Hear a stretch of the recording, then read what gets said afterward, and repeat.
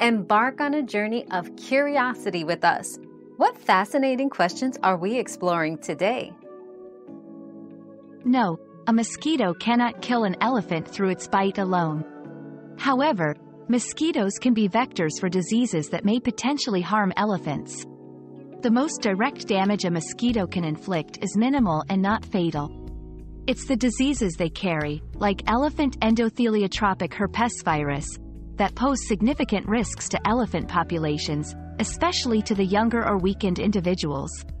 Protecting elephants from mosquito-borne diseases involves habitat management and preventive healthcare practices.